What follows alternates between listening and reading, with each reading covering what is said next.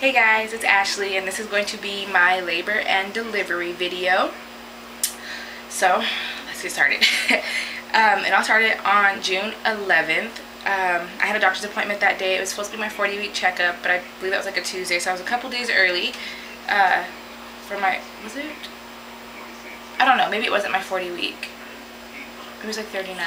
I don't know. Anyways, I had a doctor's appointment and the doctor was like at 2:55, and it was with a different doctor, so she kind of just talked to me and got to know me and everything, and I was talking about my pregnancy and all that stuff, and gave me another, like, that little test they take to make sure there's no like infection thing that the baby can get when they come out.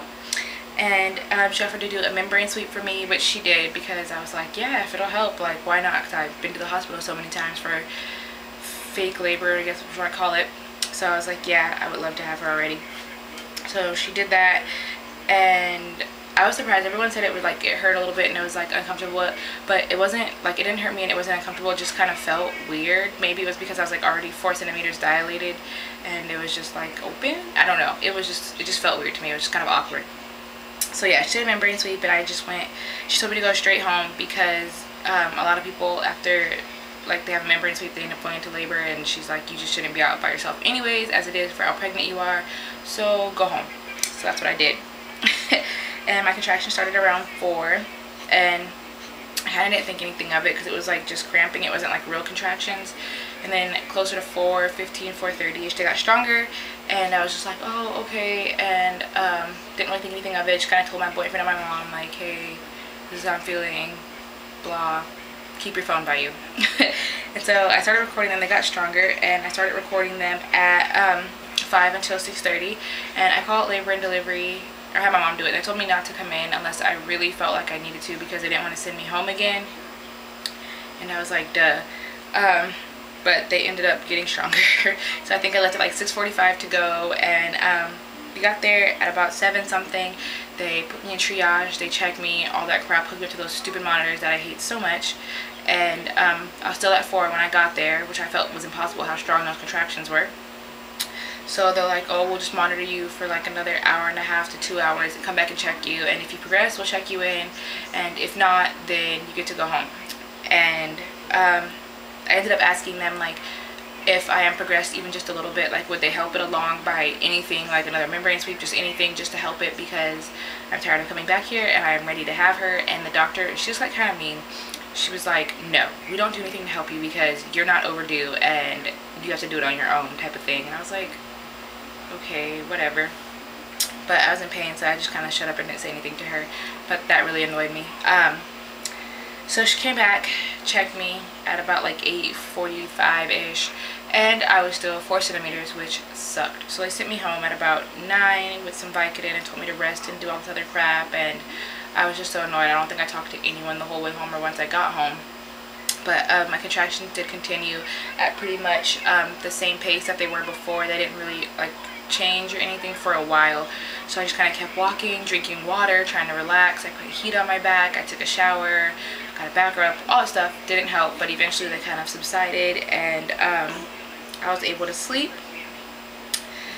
And the next day, June 12th, I woke up early that day because I was still kind of having stomach cramping and just feeling really uncomfortable. And I think my boyfriend had just left. Yeah, he left early that morning at like 6. So I woke up at like 8, and I'm just laying in bed texting him and my mom because she went to work, and just kind of telling him how I felt and stuff like that, like about my contractions and everything. So I was like, oh, I feel icky, kind of crampy. And as I'm laying in bed texting them, I feel like a popping sensation, kind of like, I don't know if you've ever had like your bone pop like in your knee or your hip or your elbow or anything like that, but it really felt and kind of sounded like that, but just like in my vagina, and it was just like pressure kind of thing too. It was really weird. And I was like, what in the hell? And so I was like laying there, and I just felt like I shouldn't get up for a minute, so I didn't, and I just laid there for a second like in disbelief, like what the fuck was that?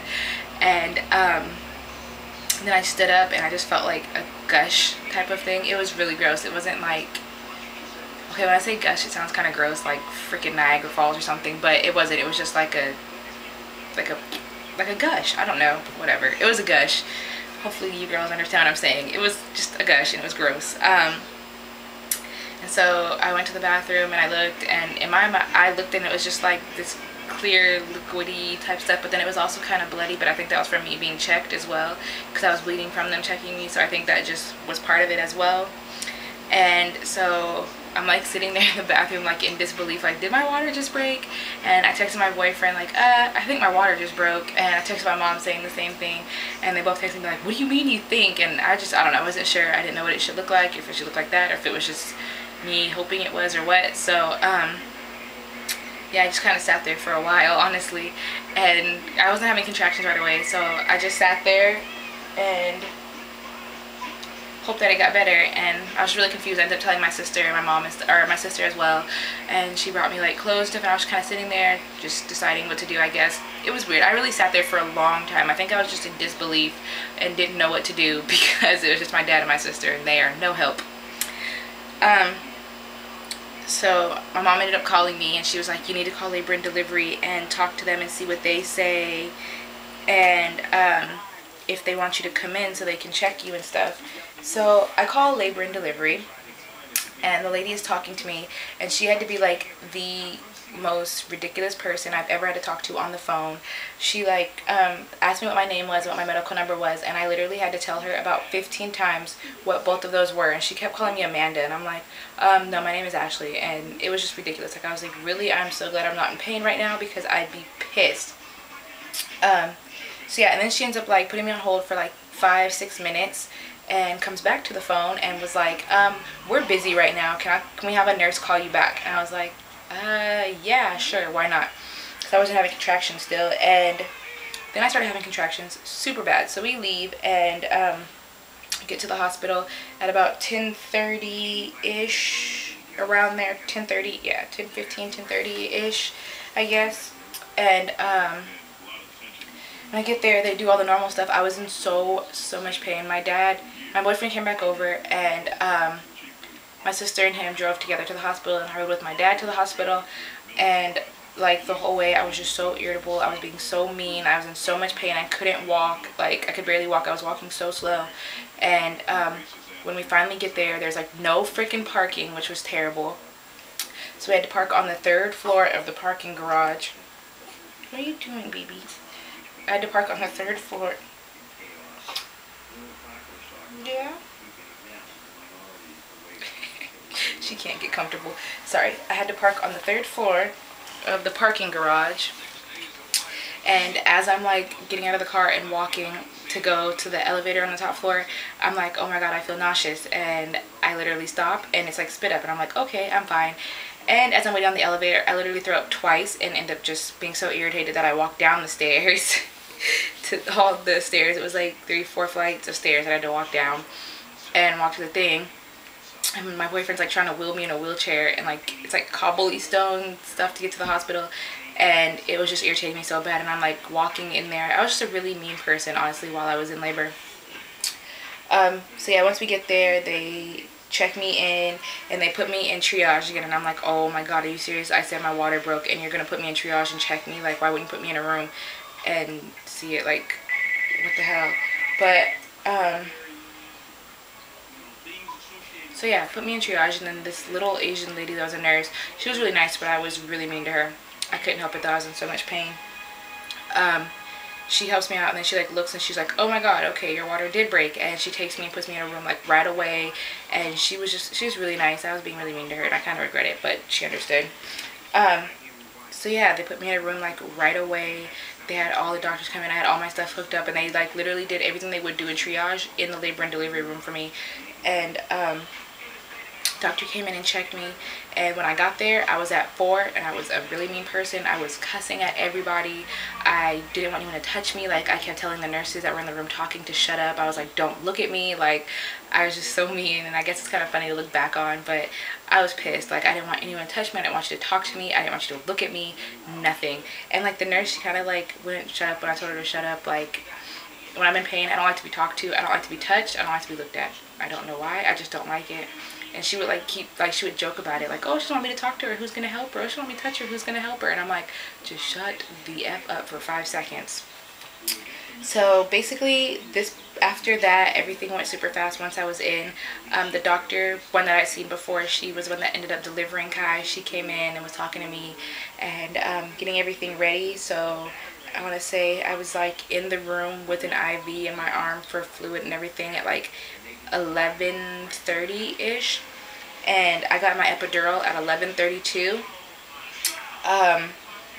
The doctor came back cause she was delivering two other babies at the same time that I was in labor, so we were all pretty much at the same point, kind of. When she left my room and I was 4 centimeters, me and 2 other women were at the same point. And when she came back at about 12, well, it was more like 1.